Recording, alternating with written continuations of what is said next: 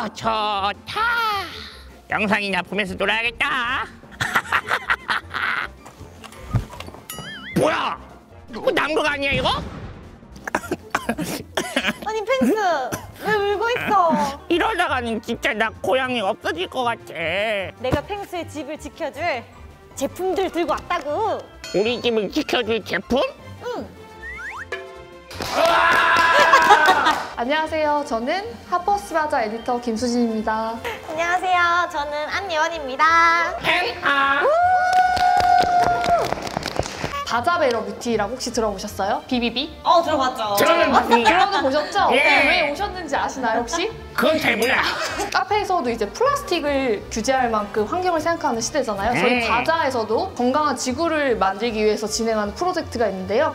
바자베러뷰티입니다. 바자베러뷰티. 까다로운 선정 기준이 있는데 건강한 성분, 재활용 소재로 제작됐거나 재활용할 수 있는 친환경 용기, 동물 실험을 반대하거나 동물성 원료를 전혀 사용하지 않고 지속 가능성을 추구하는 브랜드 철학을 가진 브랜드를 저희가 고르고 골라서 오늘 소개하려고 합니다. 오, 아주 좋습니다. 짜잔. 오, 이게 바로 바자의 B.B.B 제품입니다. 제가 직접 보고 확인해 보겠습니다. 이게 첫 번째 제품인데요. 이게 뭐죠? 한번 읽어보시겠어요? 쥬스투클렌즈 레플레 펌프렌즈. 잘한다. 혹시 예원 씨 사용해보셨어요? 당연하죠. 뭔가 이게 건조하지 않음? 이게 저 너무 좋았던 것 같아요. 잠깐! 제가 직접 한번 사용해보고 좋은지 안 좋은지 직접 테스트해보겠습니다. 자, 먼저 제 베이스를 좀 지워볼게요. 지우면 지울수록 자꾸 뭐가 나와. 짠! 어머! 펭수 완전 화장빨이었네. 아, 화장빨이 아니고 요즘에 트러블이 좀 생긴 것 뿐이에요. 맞아요. 환절기에 미세먼지가 좀 많잖아요. 근데 이거 미세먼지까지 깨끗이 지워주는 제품이에요. 땡기지도 않고 조금 부드러워요. 도대체 이게 뭐가 들었는지 이게 좋은 건지 알려주십시오. 이 제품은 네. 이름 그대로 9가지 과채를 짜낸 과즙이 들어있다고 생각하시면 돼요. 착즙 성분. 저는 이 개인적으로 이 간결한 패키지가 되게 마음에 들더라고요. 이 패키지도 사탕수수로 만든 용기예요. 이게요? 네. 아, 아셨나요, 용기는 혹시? 플라스틱이 아니라 이거 사탕수수라고요? 어머, 대박이다. 네. 비건 인증을 받은 제품이에요. 앞에 오. 마크가 표시되어 있는 것처럼 동물 실험을 하지 않고 동물성 원료를 사용하지 않는 비건 제품입니다. 오, 아주 좋은 겁니다. 펭수 이제 스킨케어를 발라야 될 것 같아. 네, 아, 근데 이 조명 때문에 조금 얼굴이 따갑네요, 많이 이거. 건조하죠? 네. 짠! 뭐야, 아이스티예요? 자, 이 제품을 네? 복숭아 아이스티? 무슨 향이 느껴지지 않아요? 전혀요. 정답 나무향. 딱 나무잖아요. 색깔이 나무 아니야? 나무예요. 그러니까 색깔이 나무 아니야? 이게 어떻게 색깔이 나무예요? 이거는 누가 봐도 콩나무. 아메리카노 저요? 아니면 아쿠에온 바자 FM. 맞아? 맞아 맞나요? 비자. 맞습니다. 아쿠에온 비자 FM. 비자나무 추출물이 100% 들어간 제품인데요. 근데 맞나요? 저 질문 있습니다. 네. 나무에서 추출하는 거면 나무들 아프잖아요. 제주의 숲에서 만든 제품인데 자연을 전혀 훼손하지 않고 지키면서 만든 제품입니다. 그래서 제주 화장품 인증도 받았고요. 산림 경영 인증도 받았고 비건 인증은 물론 소이 잉크 인증까지 무려 4가지 인증까지 받은 제품이에요. 펭수처럼 이렇게 약간 홍조기가 있고 약간 피부가 민감해지는 날에는 제가 이거를 팩으로 넣었어요. 제가 맛을 한번 보여줄게요. 그럼 저 좀 가라앉혀 주세요. 네. 과연 이렇게 어때요 느낌이? 지금 약간 차분해지고 있어요. 오. 하나 둘 셋. 오. 어때? 괜찮아요? 시원하니 가볍습니다. 끈적이지도 않고 끈적이면 여름에는 쓰기 불편하잖아요. 맞아. 에센스지만 약간 물처럼 가벼워서 토너처럼 사용해도 너무 좋은 아이템입니다. 이거예요. 원래 환경을 생각하기로 되게 유명한 브랜드죠, 꼬달리. 14년 동안 1위를 했다고 하는 제품인데 맞나요? 코덕들은 안다는 그 제품. 이게 제가 듣기로는 이제 뭐 비타민 C보다 더 함유량이 뭐 높은 그런 포도나무 줄기에서 추출돼 있어서 뭐 브라이트닝에 굉장히 효과적인 제품이라고 하는데 햇빛이나 자외선 받으면 잡티, 주근깨 이런 게 많이 많아지잖아요. 다크스폿을 환하게 만들어주는 제품이에요. 오, 얼굴을 밝혀주는 거군요. 맞아요. 그럼 저 트러블인데 이제 좀 발라주세요. 잡티야 사라져라. 이 기분은 뭐지? 뭔가 가벼워진 느낌이야. 어때요? 와! 꼬달리에서는 되게 착한 사회 활동도 많이 하는데요. 어떤 거요? 판매 금액의 1%를 기부해서 지금까지 900만 그루가 넘는 나무를 심었다고 해요. 그리고 2023년까지 1천만 그루를 심을 계획이라고 해요. 와, 대박이다.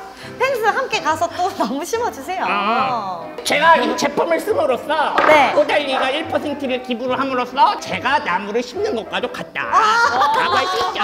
역시 언어의 마술사였어. 디어달리아의 블루밍 에디션 리 파라다이스 컬러밤입니다. 컬러밤. 컬러밤. 립밤인 거죠? 맞아요. 보니까. 이거 정말 강추입니다. 예원 씨 혹시 써보셨어요? 아니요, 저건 요거는 안 써. 안 써봤으면 써봐야죠. 제가 또 뷰티 크리에이터 출신이거든요. 와우. 제가 한번 변신시켜드리겠습니다. 저를요? 꽃잎의 색감을 농축시킨 컬러 립밤. 자, 힘주지 말고 자연스럽게. 촉촉하다. 자, 거울 보시고. 오! 괜찮죠? 메인 컬러 하나 더. 뭐예요? 이건 그러면 수진이가 다 아니에요. 수지. 오.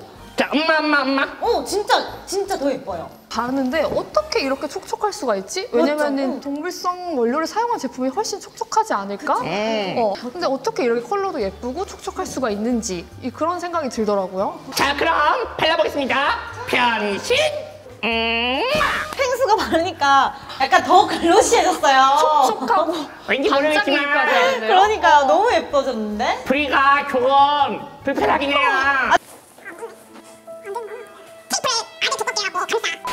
이거는 짜먹는 젤리네요, 이거.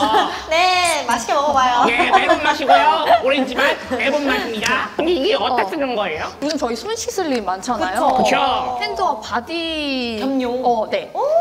록시땅의 시어 버베나 핸드 앤 바디 리퀴드 솜 리필 제품이에요. 어렵다. 어렵죠? 자, 뭐라고요? 록시땅 리필 4종 시어 버베나 핸드 앤 바디 리퀴드 솜 리필 제품. 이야. 한번 이거 해보시면 안 돼요? 한번 보여드릴까요? 네. 네. 이렇게 한 번만 짜도 되거든요. 버블버블. 1, 2, 3, 4. 버블. 거품. 지금 보는 것만으로도 촉촉해 보여요. 자, 촉촉해진 거 보이시나요? 자, 수건. 오! 진짜 나요. 저 되게 힐링되고 멋져. 뭔가 리플레시 효과가 있더라고요. 멋져, 네. 상큼해서 너무 바로 진짜. 그리고 진짜 안 건조해요. 손을 닦고 이 기분이 좋아지는 마법입니다, 여러분. 맞아요. 그렇습니다. 이 제품이 왜 좋은가 하면 용기를 다 쓰면 리필을 할 수 있는 거예요. 82%를 감소할 수 있다고 해요. 우리 한번 박수 줍시다. 와. 박수 칠 때마다 나는 향긋한 이 냄새. 자, 이렇게 향기도 좋고 촉촉하기도 하고 심지어 환경을 지켜주는 이 록시땅 제품. 여러분도 사용해보세요. B.B.B에서 선정된 아이템을 모두 모아봤는데요. 이 중에서 베스트 제품 하나씩 골라볼까요? 어떻게 골라? 하나만 골라요? 이거 너무 어려운데, 이거? 공동 1위 있어요. 공동 1위 주는 거 가능합니다. 공동 1위세요? 오케이. 하나, 둘, 셋! 모르겠다. 예원 씨는 꼬달리와 아크웰 에센스를 선정하셨네요. 네. 제가 발라봤을 때 가볍게 발려서 너무 좋더라고요. 그래서 제가 꼭 1번을 주고 싶은 그런 제품이에요. 리필 제품을 사용함으로써 환경을 지키는 이 도움을 줄 수 있다는 거 정말 좋습니다. 수진도 한번 1등 안 골랐었죠? 1등 골라주세요. 바로 이 폼클렌저. 이 제품을 써보니까 엄청 촉촉하고 크리미하고 세수 후에도 뭔가 피부가 땡기지 않아서 너무 좋았던 제품이고요. 그리고 립밤. 그냥 나 촉촉해요라고 써있지 않았나요? 오늘 저희가 B.B.B 선정된 아이템들을 써보고 소감도 말해보는 시간을 가졌는데요. 펭수 소감 어떠셨어요? 고향을 지켜줄 제품이 뭘까 정말 궁금했는데요. 직접 이렇게 써보기도 하고 직접 이렇게 체험해보니까 우리가 이렇게 친환경 제품을 사용하고 리필 사용하고 비건을 사용할수록 우리 고향은 물론이고 그리고 지구를 지켜줄 수 있다는 거 정말 너무 뿌듯하고 좋았습니다. 여러분들도 B.B.B 제품 한번 써보세요. 써보세요. 왜 그래? 가만히 있으라고. 엔지한 해봤네. 괜찮아. 직접 사용해보시고 느껴보시고 아 정말 친환경에 도움이 되는 아이템. 좋아, 다 했어. 이제 다시 한번 게. 정말 친환경적이다.